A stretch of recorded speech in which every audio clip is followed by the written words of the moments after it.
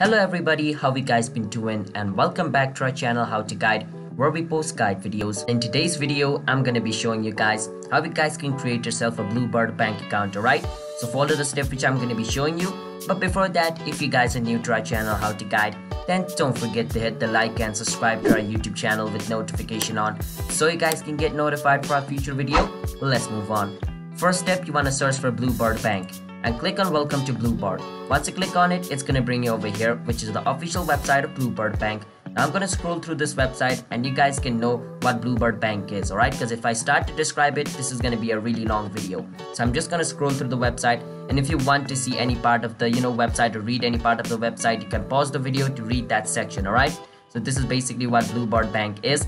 Now in order to create an account in it, where it says open an account, click on it and it's gonna take you to account creation page, alright? So in my case, since Bluebird bank is not available in my country, it says blocked website over here for security rules, which means if this is also shown on your screen, that means Bluebird bank is not available in your country. But if you click on open an account and it takes you to the page without showing error 15, then it means that Bluebird bank is available in your country. And once you're in the page where you guys can fill up the form, make sure to fill up the form correctly, like enter your first name, last name, your social security number, provide all the detail Bluebird bank asks you, and after filling up the entire form correctly and providing all the necessary details and document Bluebird bank asks you, your account should be created, alright? In my case, I can't show you how to create an account because I have no access to it, alright? So hope you guys understand on how you guys can create Bluebird account. So if you guys found our video helpful, then don't forget to hit the like and subscribe to our channel How to Guide. I'll see you guys next time. Bye bye.